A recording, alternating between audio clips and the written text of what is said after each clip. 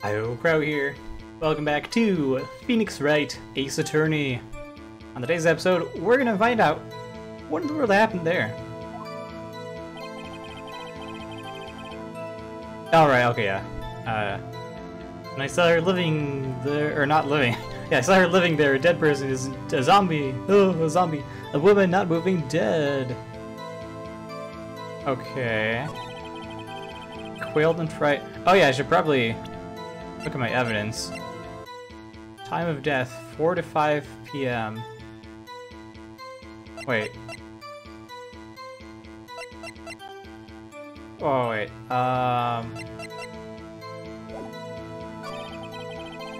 Okay, call the police immediately. One apartment wasn't working. Went to a nearby park and found a public phone.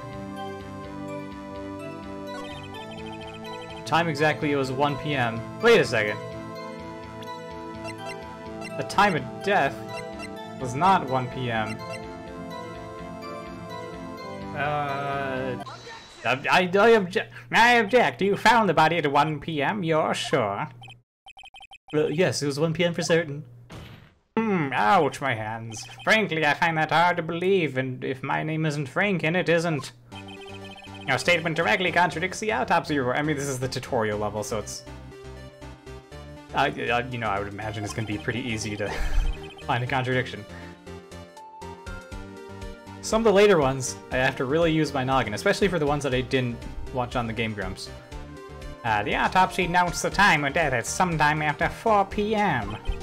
There was no body to find at 1 p.m. How do you explain this 3-hour gap?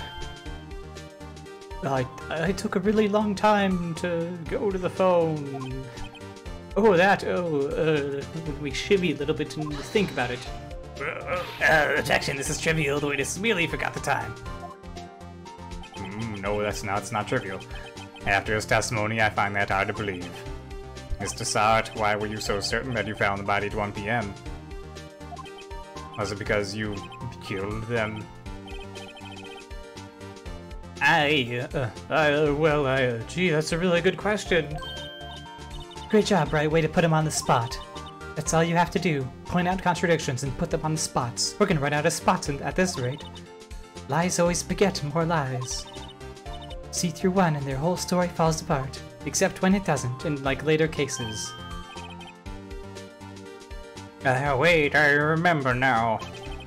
Would you care to give your testimony again and come up with lies?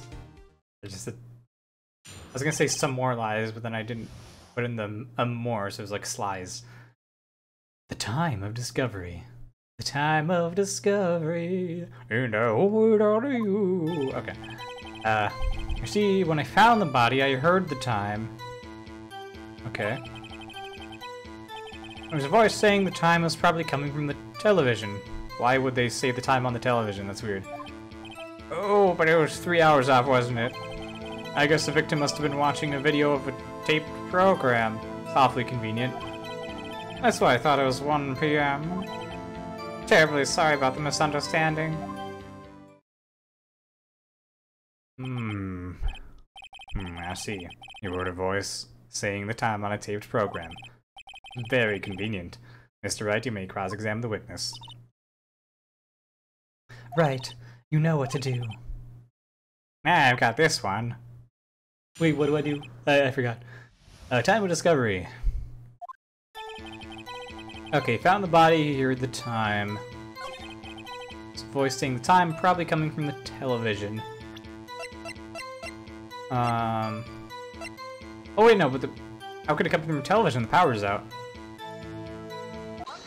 Yeah, I object to that. Hold it right there. The prosecution has said there was a blackout at the time of the discovery, and this record proves it. Woo. Slap. You couldn't have heard a television or a video. Gah. I will irk. You irk, do you? I objection.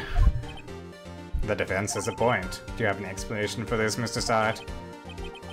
No, I find it quite puzzling myself, quite. My hair just popped out of my head. Wait, I remember now. Mr. Saad, the court would prefer to hear an accurate testimony from the very beginning.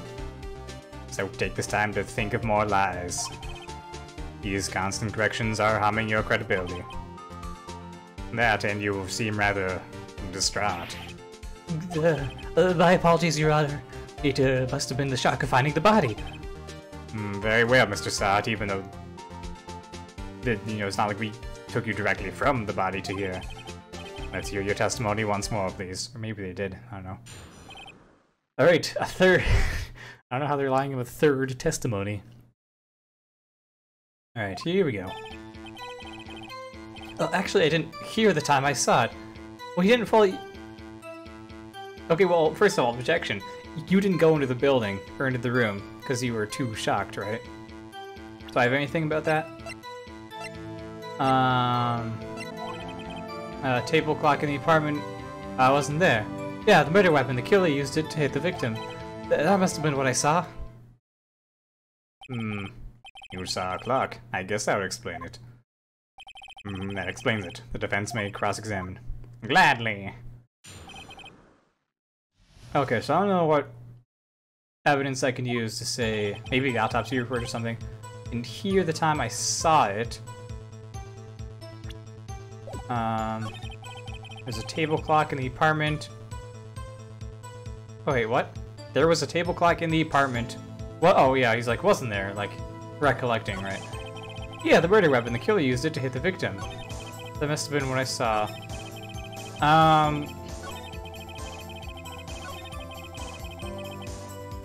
Let me press him on this. Hold it. Now strikes me as a very suspicious mistake. But yes, I can see how you'd be a little doubtful. I'm really sorry I only just remembered that table clock. Not a table clock. Okay. Okay, I think this is what I object to. Because it's a statue, right? Objection! Yeah! Wait just a moment. The murder weapon wasn't a clock, it was the statue. Now how is there supposed to be a clock? You with your objections and your evidence, just who do you think you are, running around leaving scars? Something jar of hearts. Just answer the question, Mr. Saad. Hey, I saw it there, okay? That was a clock. Your Honor, if I may. Yes, Mr. Payne. As the witness stated, the statue is indeed a clock. The deck is a switch. You just tilt it and says the time out loud. And it doesn't look like a clock. I submitted it as a statue. My apologies. I see. So the murder weapon was a table clock after all. Well, Mr. Wright, it appears the witness's testimony was correct. This is a clock. Do you have any problems? Yeah, I do have a problem with that, yeah. Your Honor, there was a gaping hole in the witness's testimony, which I shall unravel. The only way he could have known that weapon was a clock is to hold it in his hand, and he didn't enter the apartment. Yeah, the witness testified he never entered the apartment. Clearly a contradiction. Indeed, that is the definition of a contradiction. The witness knew it was a clock because he went into the apartment. You were inside the apartment on the day of the murder. Oh yeah? Prove it. Prove I went in there. Yeah, I'll do better than that. I can prove you're the one who killed her. You struck her with the clock, and the shock of the blow triggered the clock's voice. That was the sound you heard. Oh, maybe it is. Clack. Order in the court. In the basketball court. Somebody bring out the basketball. Intriguing. Please continue, Mr. Wright. Yes, Your Honor. Mr. Saad, the sound must have left quite an impression on you. Understandable, since the murder weapon spoke just as you hit the victim. That voice was burned into your mind. Burned. That's why you were so certain about the time. What's the meaning of this? This is all baseless conjecture. Baseless? Just look at the witness's face. Oh, look at his grimacing. Would the witness care to elaborate? Did you strike the victim with the clock? That day, I never. Look, the clock, I heard no, I mean, I saw. Yeah, when I didn't need extra hair. You shut up, I hate you! It was him, I tell you, I saw him. He killed her and should burn, give him death. That's quite the thing to say in a courtroom, Mr. Sart. Order in the court, I say. Your Honor, a moment, please. There's a shred of evidence supporting the defense's claims. Well, the way that he acted, it was kind of suspicious. Mr. Wright. Your Honor, you claim the sound of... You claim the sound of the not the victim. Boy. You claim the sound the witness heard came from the clock. Do you have any evidence? The whole case is riding on this, like a horse rider on a horse. I'd better think it through carefully. Your Honor, the sound Mr. Sard heard was definitely this clock. A fact which is clear if you simply ask now try sounding the clock. Let's sound the clock now here in this court. Your Honor, may I have the clock? I ask the court to listen very carefully. Beep.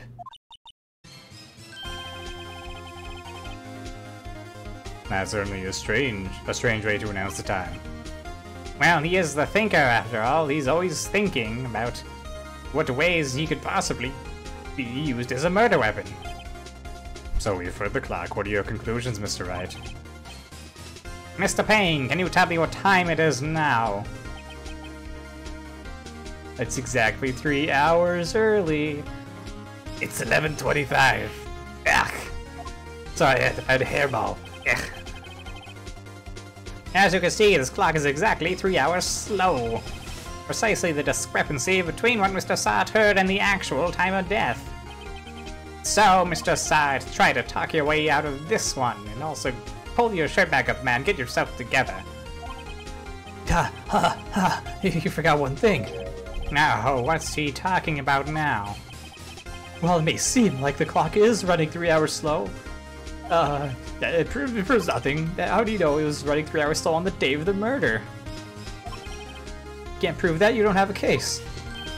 He's right. How am I gonna prove that? Darn it, I was so close. Mr. Wright, it seems you lack the critical evidence to support your claim. Yes, Your Honor. This means I cannot let you indict the witness. Unfortunately. This ends the cross-examination of Mr. Frank Sart. I come all the way down here to testify and look what happens. You treat me like a criminal. You lawyers are all slime. Good. Wait, what? Did I mess something up?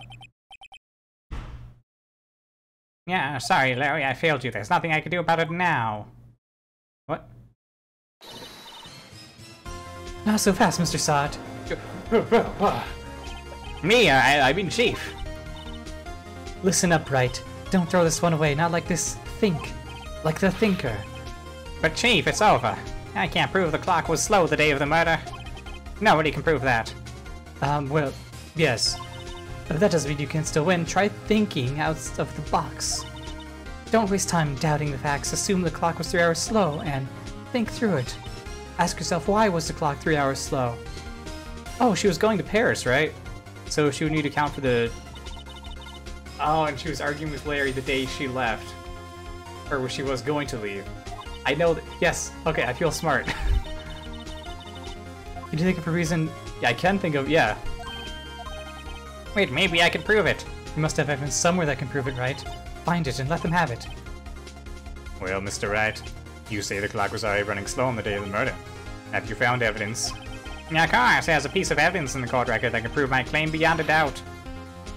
Oh, tough words. Let's see you pull this one off. Let's see this evidence. Yeah, the passport, right? Yeah. Take that! Take that, yeah! I just throw it at the judge, like, yeah, take that, judge. The victim had just returned home from abroad the day before the murder. As we all know, the time difference between here and Paris is 9 hours. When it's 4 p.m. here, it's 1 a.m. the next day there. The clock wasn't 3 hours slow, it was 9 hours fast. The victim hadn't reset her clock since returning home. That's why the time you heard when you struck her dead in the apartments was wrong. Proof enough for you, Mr. Sat, or should I say Mr. Did It? Oh. Oh. Well, the accused can no longer stand, so he must be innocent. Order, I say. Well, this case has certainly turned out differently than we all expected. Mr. Payne, your witness. He's been arrested. That has been taken away, Your Honor. Very well. Mr. Wright? Yes, Your Honor. I have to say I'm in sorry, I was doing impersonation of you. I don't think I've ever seen someone complete a defense so quickly. And find the true culprit at the same time. Thank you, Your Honor. At this point, this is only a formality, but this court finds the defendant, Mr. Larry Butts, not guilty. Confetti! Yay! Wait, those guys don't look too impressed on the sidelines. You do not look too impressed about the confetti. And with that, the court is adjourned. Nice. We did it. Our first case. It turns out that Frank Sott was a common burglar. He posed as a newspaper salesman to check and see when people were out of the house. That day, when Larry went to her apartment, the victim wasn't home. After he left, Mr. Sott let himself in to do his dirty work. While he was searching her place, the victim returned. Bested, Mr. Sott grabbed the nearest blunt object he could find. And he painted the floor. August 3rd, 2:32 p.m. District Court Defendant Lobby No. 2. Well, I still can't believe we won. Right, good job in there. Congratulations. Thanks, Chief. I owe it all to you. And I owe it all to you. Not at all, not at all. You fought your own battles in there. It's been a while since I've seen a trial end on such a satisfying note. I've never seen the Chief looking this happy. If she's this glad, imagine how Larry must feel. Oh, my life is over.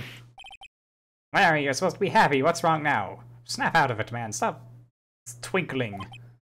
Oh, Nick. Don't worry about me. I'll be dead and gone soon. What? Good. No, I mean bad. Bad dog. Go sit down in a corner. Larry, you're innocent. The case is closed. Oh, but my Cindy Windy's gone, man. Gone forever. Larry, she was... never mind.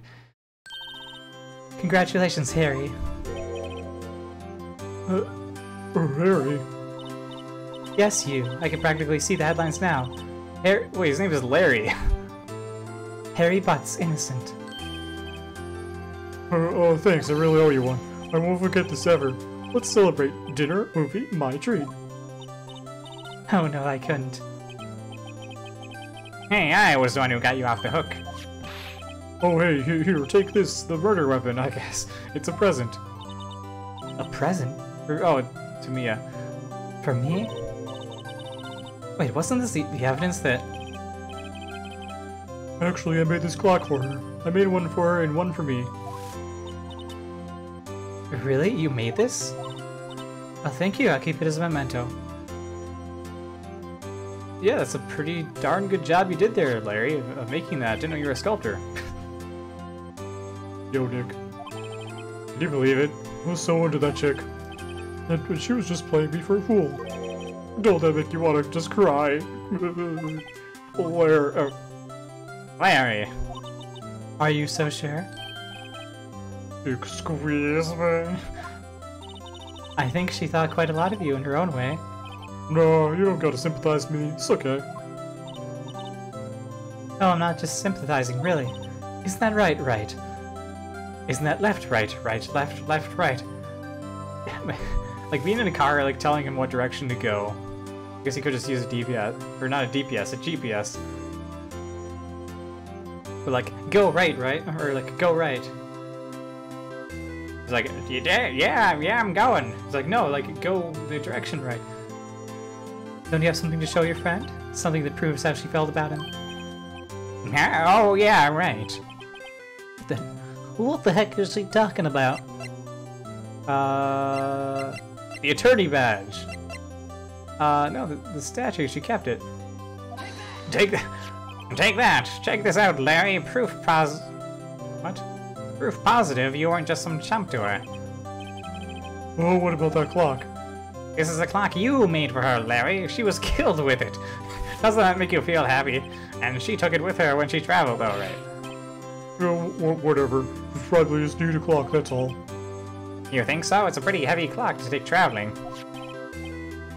Well, make of that what you will. Hey, Nick. I'm glad I asked you to be my lawyer. Really, I am. Thanks. Hope that made him feel a little better. Yeah. Right? I hope you see the importance of evidence now. I mean, you kind of should, because you're like a lawyer by profession. Also, hopefully you realize things change depending how you look at them. People, too. Some things never change. And we never really know if our clients are guilty or innocent. All we could do is believe in them, even if they're actually a murderer. And in order to believe in them, you have to believe in yourself, and believe in the heart of the cards. You activated my trap card! Don't. Okay. Right, listen. Learn. Grow strong. Sounds like a school motto. Never let go of what you believe in. Never. Well, I think our work here is done. Shall we be off? Yeah, I guess so. Say, how about dinner? On me. We'll drink a toast to innocent butts. Yeah. Oh, speaking of Harry. His name is Larry. Objection! Take that! You're saying a part of why you became a lawyer is because of him. Yeah, part at least. You have to tell me about it sometime, maybe over drinks? I guess so.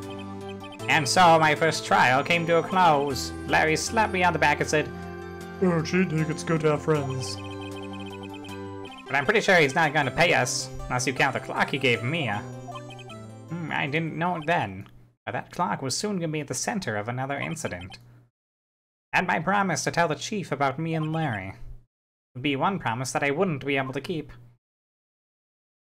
The end of the... That was the entire game. Thank you so much for joining me on this series. Oh, here we go. The second episode. Saving. No. Yes. Bring, bring, bring, bring. Hello. Bonjour. This is Maya. Alright, oh, whoops. Sorry. What voice should I give Maya? Hey ho ho ho. Hey. Again, I don't want to do the same voices that like the kind of like the Game Grumps did, right? Oh, to think of an original voice. Let me consult my voice or my list of voices. Yoda, kind of. Her voice would be. Hey Maya, it's me. Mia, what's up? You haven't called in a while. Sorry, I've been so busy. How have you been? Oh, I think this is Maya talking. Well, lonely, and it's all your fault. No, it's... yeah. I can already tell it's not gonna be good for my throat. Maybe I could be Michael Caine. From Christopher Nolan movies, but kind of. Well, no, that kind of just sounds like Phoenix Wright, kind of. Well, lonely, it's all your fault.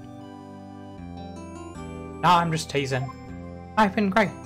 I'll settle on the voice eventually. I can be Kermit the Frog. Oh, I've been great. I'm finally getting... She does have green tags too. I don't know if that's if it's gonna stay like that. Yeah, I've been great. I'm finally getting used to having my own place. That's good to hear. Actually, I'm calling because I have a favor to ask. Yeah, I know. All my voices mixed up. I know. You want me to hold evidence for you? Sharp as always. There's a lot of buzz about the upcoming trial. There's a lot of bees. They're heading to the courthouse. Quick, everybody, take cover. I just don't feel safe keeping the evidence here. Yeah, I got you. So what is it this time? It's a clock. A clock? Yeah, it's made to look like that statue, the Thinker, and it tells you the time. I thought you might like it. Like the Thinker. Okay. You always like toys. Hey, I'm not a little girl anymore, sis. Now, you know I'm only teasing. Oh, I should probably tell you the time. Oh, the clock isn't talking right now. That's not working. That's lame. I had to take the clockwork out, sorry. I put some papers inside it instead. Yeah, papers. Is that the evidence then? Well, there's a possibility that might turn out that way, yes. Can you come by the office tonight, say 9, to pick it up? I'll be in a pre-trial meeting until then. Okay, sis, but I expect dinner. Something good. Like burgers. I could go really good for a good burger. Mean with the flies. Okay. We'll hit the usual joint. Alright, it's a deal. Alright, sis. See you soon. Yep, I'll be waiting, Maya. Oh, this is unpleasant beep. Conversation recorded September 5th, 9:27 a.m. September 5th, 8:57 p.m. Fay & Co. Law Offices. Now, Miss Fay, I'll take what's mine, the papers. I'm sorry, but I can't give you what I... Oh, I'm sorry, but I can't give you what I don't have. Miss Fay, you are a poor liar. I don't know who's talking. Or I do know who's talking, but I'm gonna pretend like I don't. Because I'm still trying to think of a voice for him. Oh, I see right over there. That must be the Thinker that swallowed those papers. Yum, yum, yum, yum, yum. How could you know? Ho, ho, ho! Merry Christmas! Gathering information is my business, you see. I should have been more careful. Ho, ho, ho! Oh, my dear Miss Fay, I'm so very sorry. But I'm afraid I must ask you for one more thing. Your eternal silence. Farewell, Miss Fay. But No, don't you do it. Oh, no. Oh, there he is. Kind of looks like a character out of Yu-Gi-Oh! Or just, it's pretty much just out of any anime. red, white, blue. A voice. I mean, he's not that old. I could still give him an old voice. No. Doesn't seem right. Oh, say, can you see by the dawn? Maybe I give him this voice. Oh, hello. Oh, hello. Oh, yes, maybe like a Mr. Burns voice. It kind of sounds like Kermit the Frog. A little bit. Oh, that amphibian, I'll get him yet. No, I'm late. That's strange. Guess the chief left without me. She said her sister was coming over, so we should all go for dinner, see? Yo, what's that smell? P.U. blood. Beer.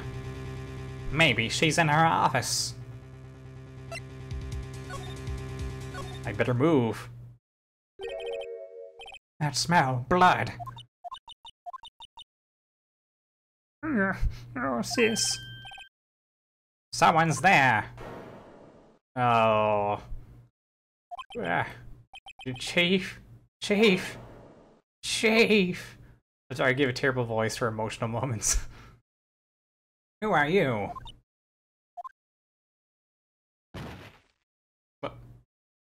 What? What was that? Did she collapse? Oh, yeah. Strange girl dropped down cold. I left her lying on the office soda.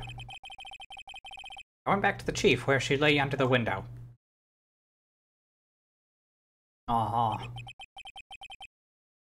Her body was still warm. I could feel it when I held her shoulder. Then all too quickly it began to fade. Till finally she was cold.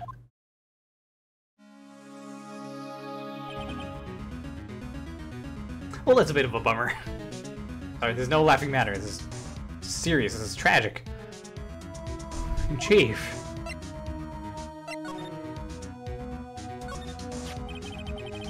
Some shards of glass are scattered on the floor.